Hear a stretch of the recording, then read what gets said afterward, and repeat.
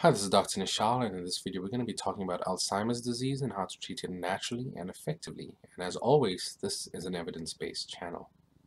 So what can you do right away for this condition? There's two things I'd like to bring up first before I get into the major details of this video. Two things. Firstly, sage. Yes, the spice that you cook, the herb that you cook with, yep. Sage has actually been used in a clinical trial on patients with Alzheimer's disease, and it was quite effective in improving cognitive function. So this is one of the first things that you definitely want to start using in a larger quantity. Secondly, lemon balm. Lemon balm has also been used in a clinical trial against a placebo, which it outperformed, and it improved cognitive function as well, and it also improved the symptom of agitation. Now, this is very important. However, there's a downside to taking lemon balm in that it can hamper thyroid function to a certain extent.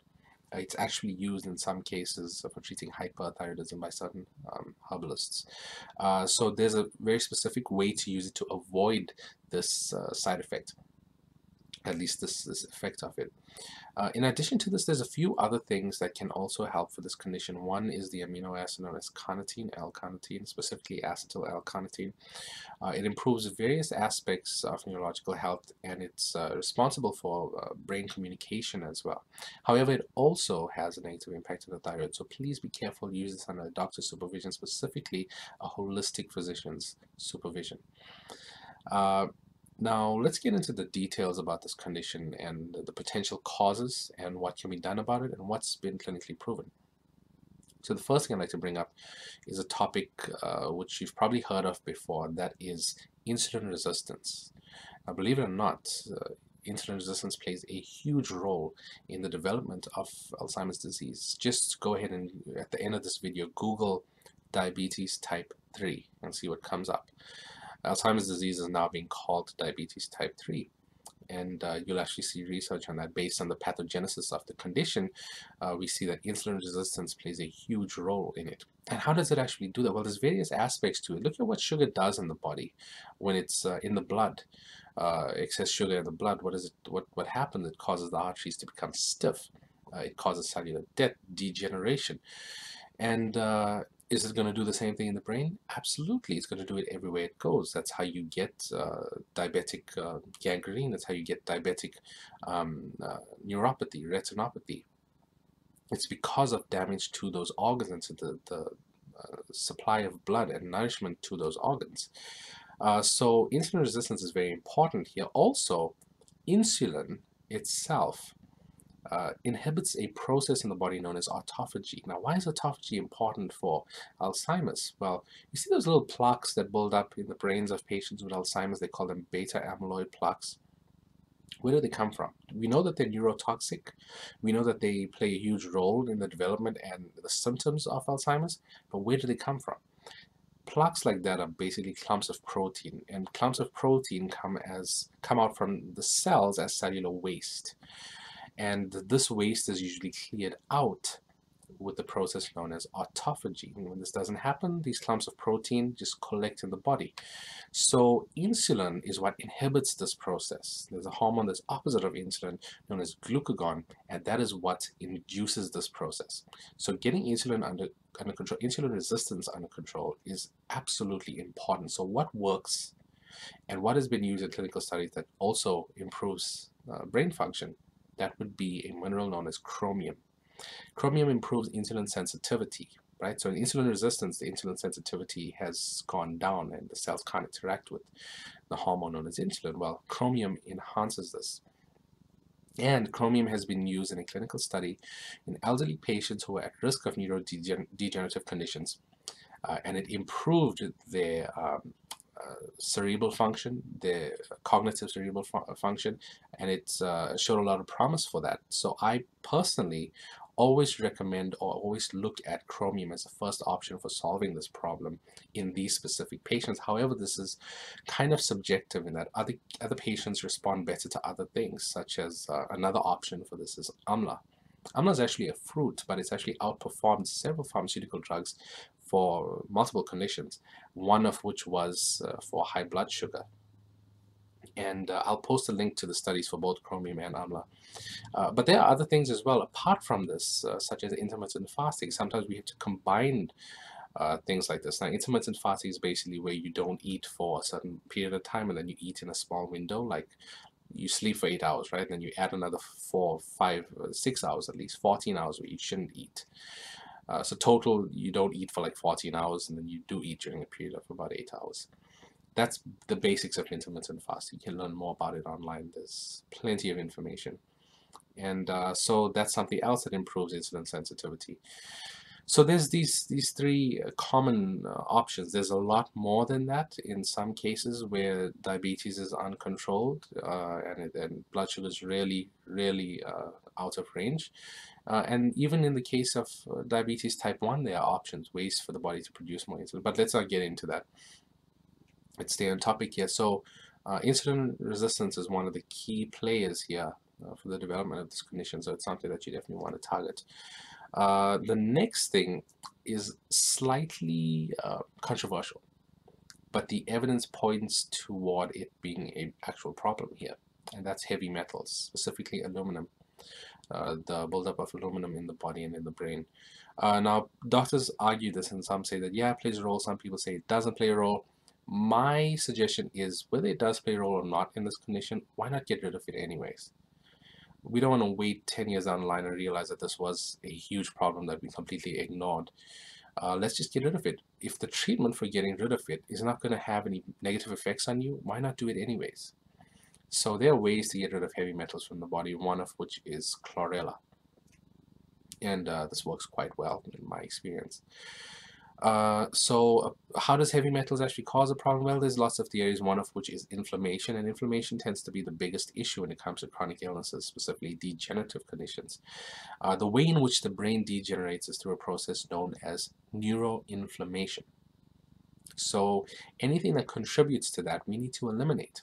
There are also ways to bring down neuroinflammation. I'll discuss that in a moment. The next thing that causes Alzheimer's disease that was actually in the news today, which is why I'm doing this video, is the herpes virus. There's actually been some evidence that has been released today suggesting, scientists have suggested, or at least they have found a connection between the herpes virus and the development of Alzheimer's disease. Now, this opens a whole new branch of therapeutics that we have to look at. Because antiviral treatment was something that we didn't even know we had to think about in this condition. So obviously I have no experience in using antivirals for the purpose of treating Alzheimer's because it's brand new information. So what would I use though? My first choice is going to be licorice root. Now, a lot of people are against licorice root, and the reason why is because they think it's going to take up their blood pressure. Here's the thing, here's what you need to know. If you are already hypertensive, yes, licorice root can have an impact on your blood pressure.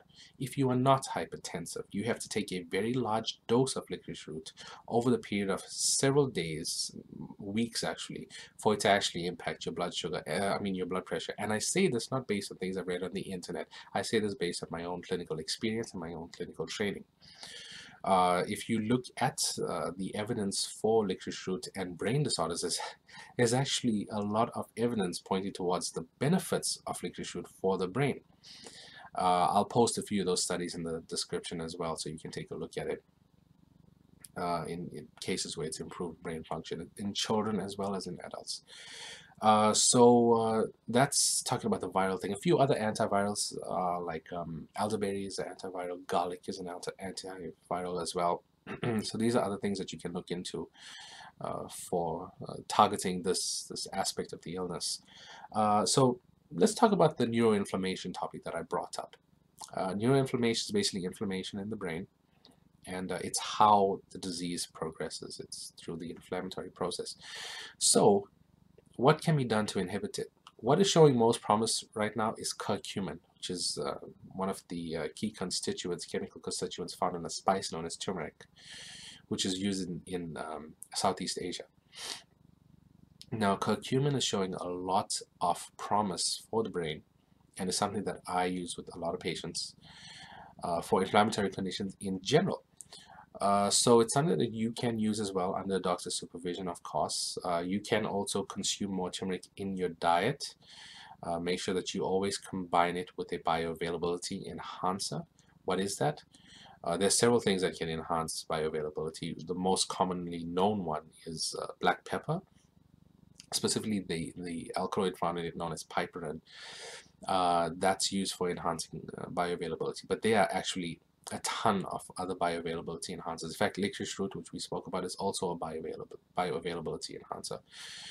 Ginger is my preferable one because ginger in experimental studies has been linked to a reduction in neuroinflammation. That's because of two chemicals found in ginger. One is known as 10-gingerol and one is known as 6-shogal. In addition to this, another spice also helps for neuroinflammation, at least in experimental studies. That's cinnamon. Cinnamon contains cinnamaldehyde, which has also been linked to a reduction in neuroinflammation. So that's a very important thing to look at as well. Getting more of these spices into your diet, specifically turmeric, and possibly supplementing with curcumin as well. That covers neuroinflammation basics. Of course, there is more to it, but there's only so much I can fit into these videos. The next thing I'd like to talk about is the diet and nutrition. So in the case of any neurodegenerative condition, the first thing we want to look at is the amount of healthy fats in the diet, because the brain is predominantly made up of fatty acids. So you need to be eating as much of those as well.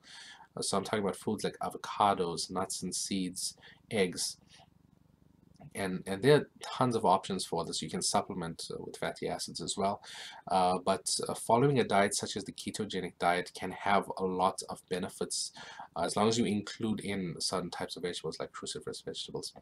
The ketogenic diet is something that can definitely help. Theoretically, there are other aspects to this as well, such as B vitamins. You see, in the pathogenesis of Alzheimer's, we see that chemicals in the brain play a huge role as well. Specifically, two chemicals. One is known as acetylcholine, and the second one is known as glutamate. These are neurotransmitters in the brain, and they play a very important role in brain function overall.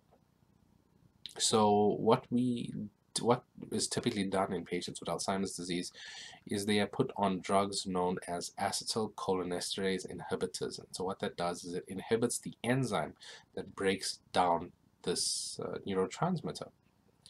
So what you can actually do is to get more of this neurotransmitter is to supplement your body with the raw materials for building it, which would be choline. That's vitamin B4.